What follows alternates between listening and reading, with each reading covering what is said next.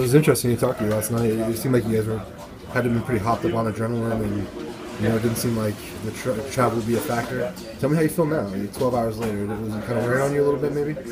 I'd probably say more the game. I mean, you won't get rushed from the game. Still treat it as a day after any type of game, But you got to add the aspects of you travel, you stayed up late, and we got in pretty early this morning, so we slept in pretty late today.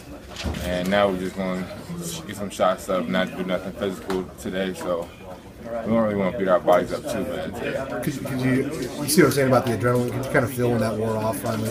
Yeah, definitely. Especially when we landed this morning, it's like everybody's like, oh, man, I'm glad we finally landed, and it's finally time for bed. So we landed about 5 o'clock this morning, and I think we probably finally got settled in around 5:30. So it was got a little, night. didn't get much sleep there. No, not too much. Yeah, I mean, obviously we left the game and had to get right on the plane pretty much. And it's kind of hard to sleep after a game, especially on a plane. So I think most of the guys were up and a little restless. But once we arrived here in Rhode Island, everyone's pretty tired. I mean, we didn't get in until like 4:30 or 5. And then we, got to sleep for about 8 hours. Then it wakes us up till like 1. So we got a good sleep, and now we're locked in, ready to go.